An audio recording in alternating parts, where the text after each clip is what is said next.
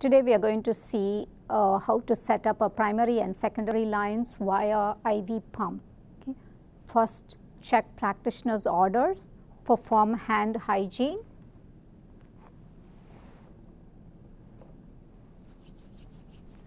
identify patient by using two identifiers, name and date of birth, introduce self and explain the procedure and the medication information.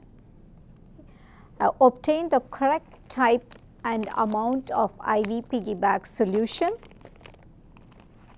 Draw up the amount of medication needed.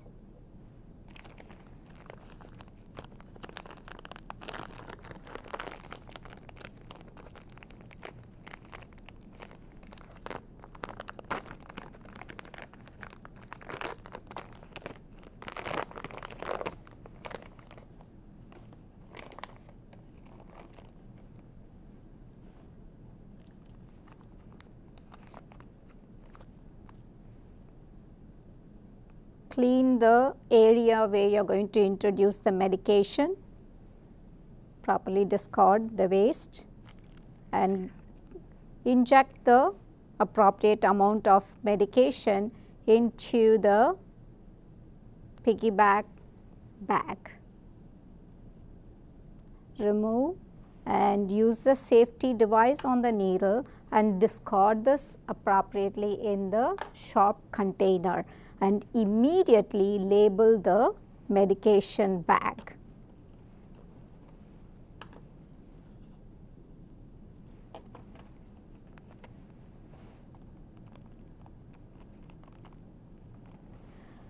Attach the IV tubing to the primary bag .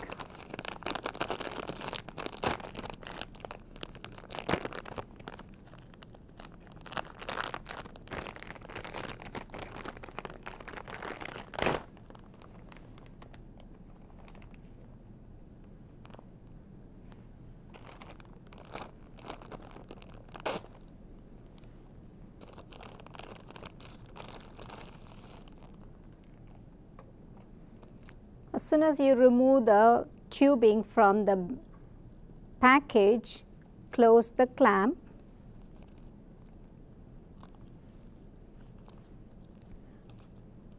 and attach it to the primary bag.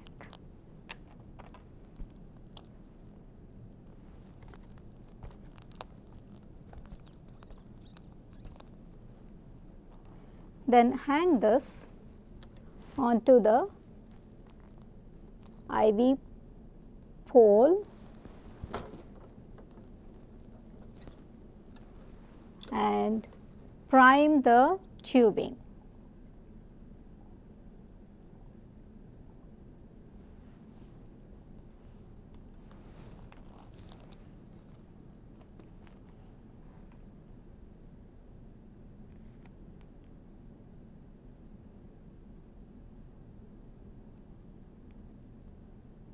Making sure no air is left in the tubing.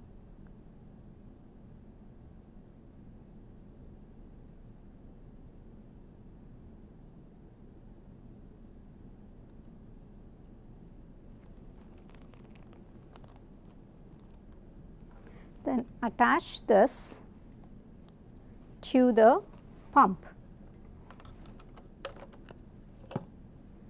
When you are attaching, make sure that the blue cap goes on the top of the channel and the square blue and white goes into the blue section of the pump. So, I say it blue to blue and you will have to hear this clicking noise when you attach it. Once you attach it, you hold the channel door and press to close the pump, and I would leave this loop hanging, that way it does not hang on the floor. Attach the appropriate tubing to the IV piggyback.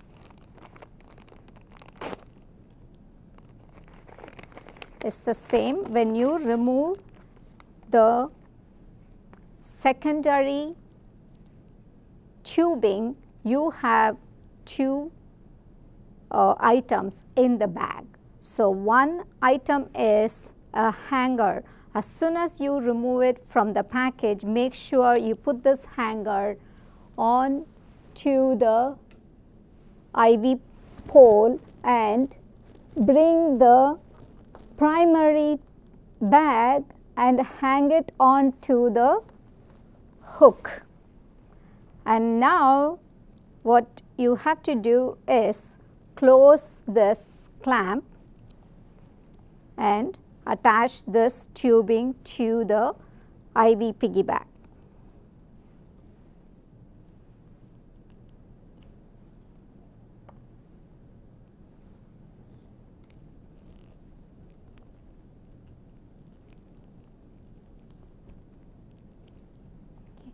Now you can attach this to the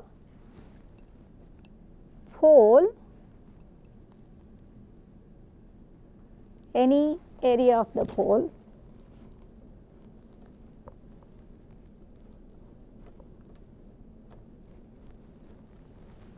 and you can prime this tubing the same way you prime the primary tubing, and open this clamp gently for priming.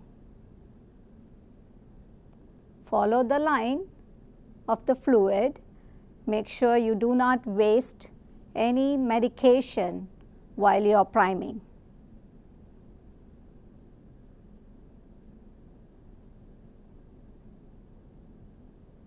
Once you see a tiny drop in the hub of this tube, close the clamp and keep it ready.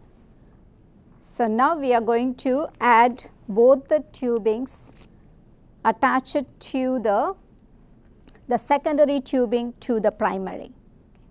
Always make sure you are going to attach it all the way to the top of the clave. Before attaching, clean using 10 to 15 seconds with the alcohol pad, and attach the secondary tubing to the primary tubing.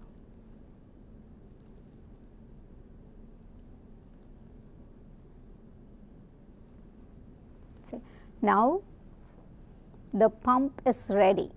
So, I will not start the pump yet because the pump is going to be continuously alarming that we are not taking any action. So, come to the patient's side and now prepare the patient's IV for connecting the IV.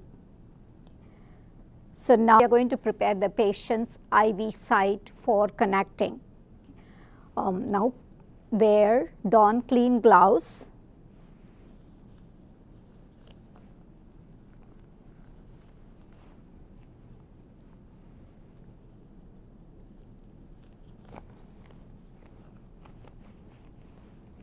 Assess IV site for phlebitis, infiltration or pain.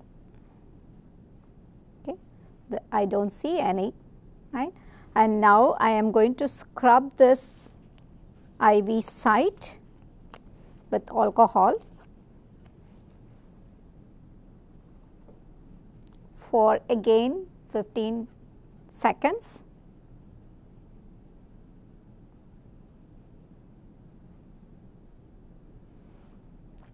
And I am going to prepare my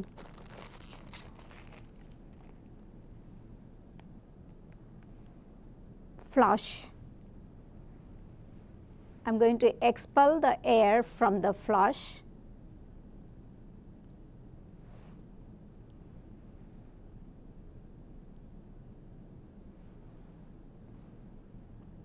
And inject the patient's IV with 5 ml of normal saline. Remove the gloves. Discard. Okay. Hand hygiene. Now connect the IV tubing to the patient's IV arm. Before connecting, once again clean the blue clay for the patient. Now connect the tubing.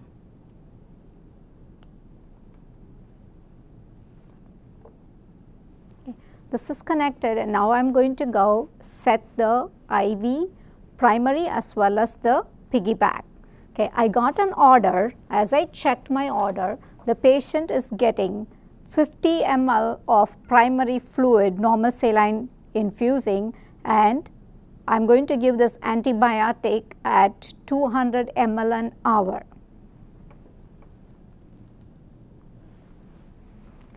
First, to start, you will have to check where the system on button is and start the IV pump by pressing the system on. Once you see that the pump is on, you just have to follow what the pump is guiding you. So, it is asking you to confirm. So, I confirm.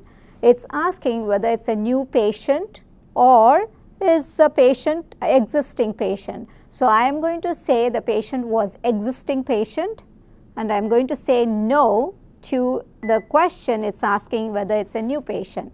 So, I put no, and now it is giving me options to select which channel I have to select. So, I have channel A, you see it here, that is what has come up here. So, I am going to select the channel, and how do I select the channel? I use this channel select button which is right here, and I am going to select it.